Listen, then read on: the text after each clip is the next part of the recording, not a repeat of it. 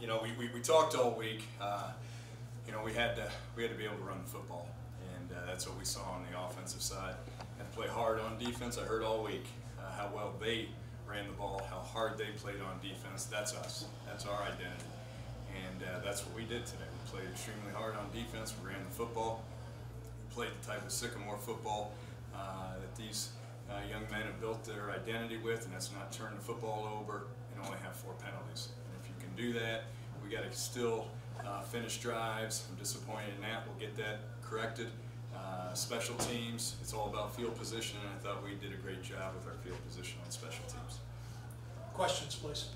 Curt, your defense set a big tone right off the beginning of the game and really in the first half by holding Eastern to 1 third down conversion. But 3 fourth downs that they failed to reach on, including the one right before your kind of clinching series.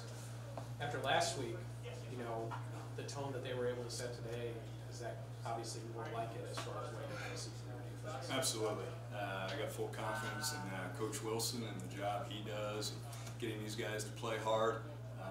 A week ago was a week ago, and we did not get the job done getting off the field and getting the ball back to our offense. But this team took the challenge and stood up to it, and of course they did a remarkable job. They did a great job of having a plan when they brought in their backup quarterback, because they've shown that they've quick kicked with him, and they faked it, and they had a great plan. Our defense had a great plan in place, whether they were going to quick kick it or go for it, and that was just one of the 3 stops that they made on 4th down. But that was a great job.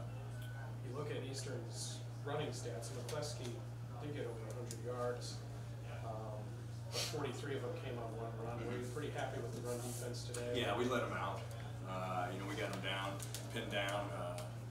Travis Schreiner does a great job. Pooch punting it down there inside the 5-yard line, and we let them out. And we talk about if we keep them down there, it's points. We're going to get points if we can stop them. We let them out. Now we were able to hold them, but they got to drive. But that we should have come away with points instead of them driving the ball away.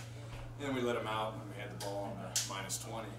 But when we got them down there, that's one of the things defensively that we got to get short of. I thought they really played well, but when we got them backed up like we did on a couple occasions, we got to get the ball back so our offense is a short field.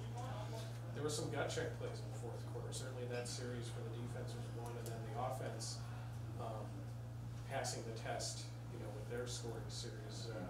They were both big, but which one do you think was bigger? The offense had been inconsistent through the game, and they demonstrated some things in that final series that they hadn't been able to do throwing the ball. How important is that, not only for this game, but moving forward? Well, I think, obviously that 3rd down play was a huge play. It was great protection. Ryan stood in the pocket, took a whale of a hit, and Dante Jones made a heck of a catch. And but it's going to come, and there was no panic. There hadn't been any panic the last 3 weeks. Never felt by, I always felt going, that last drive at Kansas we were going to win the game, and felt we were going to drive down and win the game at Dayton, and today it felt the same way. And that's the kind of confidence that our offense has, and they're going to keep getting better, and I have no worries now. I'm not going to avoid the fact that we've got to improve on some things. We've got to finish drives. And, we have penalties that kill us at times. Of course, they were, we only had 4 of them, but when you have a drive and they put you behind the chains and make it 2nd and 20 or what have you, we can't do that after a sustained drive.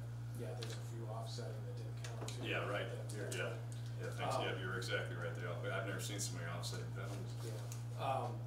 But your belief has been unshaken in Ryan and this offense, and how unshaken has their belief been to go out there on the field? And Ryan had struggled at times in this game, but when the chips were down, not only the pass you were talking about, but a couple other 3rd down passes were on the money.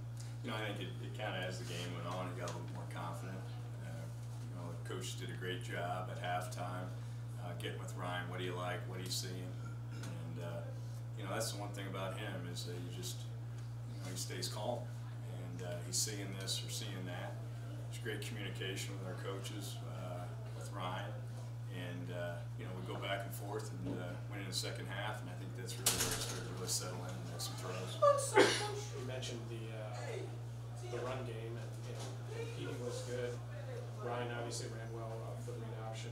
Sims gives you is a nice look too. Can you elaborate on how, you can throw some different looks out there? It's not just that you're running the ball well, you can throw some different looks out there too. Yeah, there's no, we've got, when we have Titus, which, I'm sure knowing him, he'll be back sooner than later. You got two backs that run hard, and maybe aren't as big, that can shift you, and then they can squirt through there. And you got two bigger backs, they're 200-pound plus, and and you saw those guys come in there and run through some tackles, especially when you see, when you're grinding it out. You get into the fourth quarter and you start to get tired, and that offensive line's pushing on you, and those running backs are still running hard. In your week of preparation, big picture-wise, this game was pretty big. Yep. If you don't win this game, you're in trouble.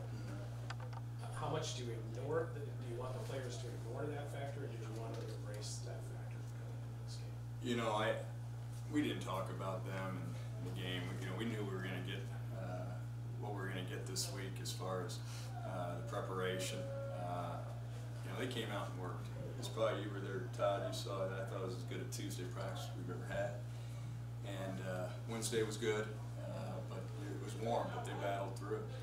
And but I never really made a big emphasis on the game. It was about us and what we needed to do, and that was the focus. I talked to the offense. I said, your identity is to run the football, and that's where it's going to start. If you run the football, it'll open up other things. Defensively, you're known for getting to the ball. You do that, it'll open up some other things. Special teams, it's always about field position. And that was really our main focus all week. And if we did those three things, then we would win the game. Any injuries that have you concerned coming out of this? I saw some players come out and then go back in. No, of course, I haven't met with Kellen and the doctors yet, but knock on wood, I think we're starting to get guys back. I still say it all along. We're as about as healthy as we can be right now. And of course, you'll know a little bit more tomorrow when they wake up. But for the most part, everybody got back up. Went back in, so that's a positive. Coach, sticking with the injuries, just talking about your real next man up philosophy. This entire team is. How impressed have you been with some key guys that have gone down for you? That the next guys have not only just stepped into that role, but they've maybe even exceeded expectations. Well, I'll use Isaiah Edwards as an example. Isaiah Edwards, my opinion, should be one of the top offensive linemen in the country. He didn't play today. Joe Vasquez jumped right in there and did an awfully good job. The young men in this program have bought into that. Everyone has a role, and your role is very, very important. And at any time, you got to be ready. And I talked to all the sophomores this week, and you hear that cliche, the sophomore slump. We had some guys that were sulking, and it wasn't a sophomore slump. It was guys, feeling sorry for themselves. You got to be ready because your number's going to be called. And their answer, a lot of those guys jumped in there today. I saw a lot of those sophomores running. Chris Childers was running.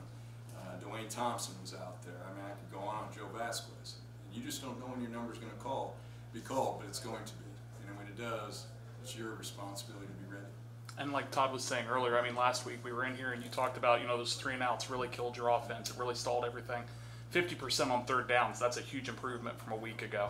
It really is. They did a good job. You get to a point where it's manageable. It really helps.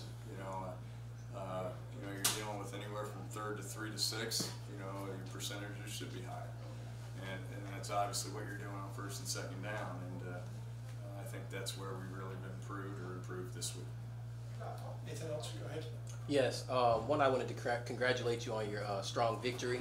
The question I had for you was, what was the team's mentality going into this victory, and what mentality is the team looking forward to emulate moving forward?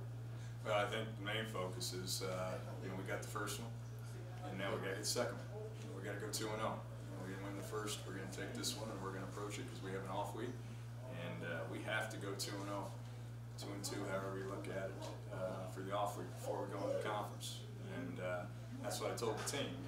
Come tomorrow, start game week. We got to have a great Sunday, great Monday, and so on, all the way up till 1 o'clock on Saturday. But it starts tomorrow, and coming in and getting your treatment, and watching the film, and moving through it, and getting in the study table tomorrow night. But it starts tomorrow. That's good. Okay. And with that, Do you feel like there's any adjustments that need to be made before your next appearance on the field? Yeah, we'll look at the film. You don't ever know until you see it.